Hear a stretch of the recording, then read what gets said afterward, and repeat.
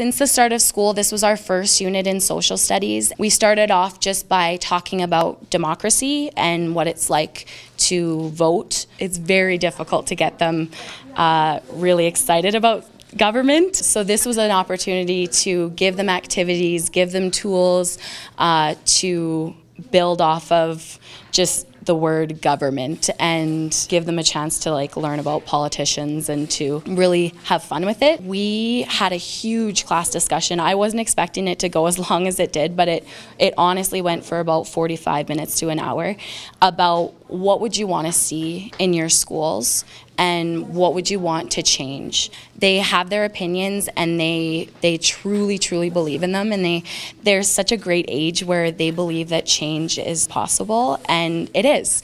And if they're able to understand that, then they could really make a difference as they get older. First I was a little nervous, and then when I was doing it, I thought it was fun. Well, I just decided about who would be the best, who would make our city more different and better. It was really cool because I've never gotten to vote. We had to research all of the mayors and all of the councilors in Ward 10 and the people for the school. I thought it was going to be hard, but it was actually easy. It's just doing check marks and stuff.